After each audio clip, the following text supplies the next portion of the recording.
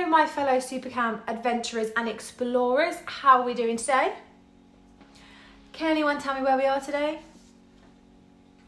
We are indeed at an Aztec tower. Now the Aztecs lived a very long time ago, but today we are going to recreate their fabulous jewellery that they used to wear. And we're going to do this with two very simple steps. Step 1, get pasta. Step 2, paint the pasta. And there may be a third step. Maybe. Of course there's a third step, it's putting it on the string. So come with me and I'll show you exactly what we need to do. First things first, let's get our pasta. You need pasta that has a hole in each end. I've got some spirally pasta with a hole in, that's quite hard to thread. But I've also got some straight pasta with a hole in either end as well. You're also going to need a bowl of water to clean your paintbrushes. Some paintbrushes, I've got 2 here. And of course you're going to need lots of different paint. I filled mine up with a few different colours, but you can choose whatever colours you would like. And we're also going to need some sort of string to attach all of our pasta to once it's dry.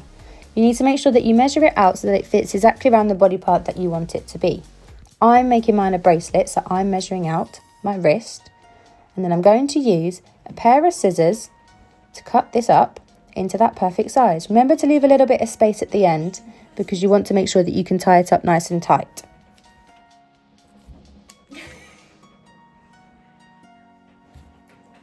What's a snip snip? Snip snip. Now it's time to begin painting. Grab your pasta and start painting it whatever colour you would like. You can do them multicoloured, you can do them in patterns, you can do them rainbow. It's completely up to you which colours you make your pasta.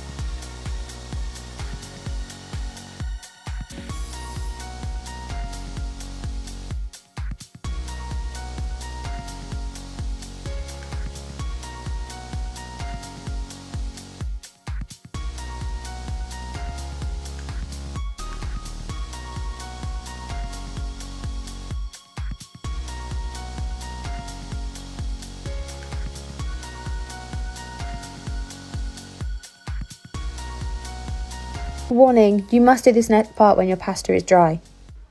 Now it's time to thread our pasta. So grab the string that you cut earlier and you're going to pop this through the different pasta that you made. You've got to tie a knot in one end so it doesn't fall off, and then start putting your pasta on the string. Remember what I said about your pasta needing to be dry? You can see the paint coming off my fingers here and it's a little bit hard to thread. So make sure it's completely dry before you start trying to thread it through.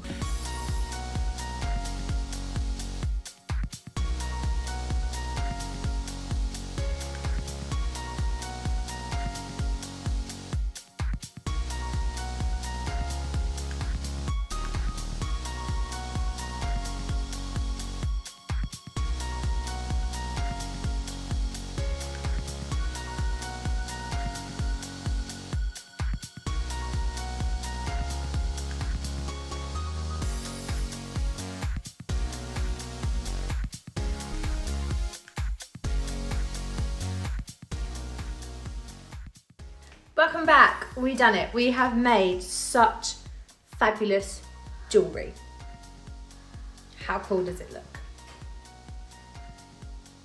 Well done. You've done really hard work today and been really creative at the same time. So big claps to you, and I'll see you on the next one. Bye.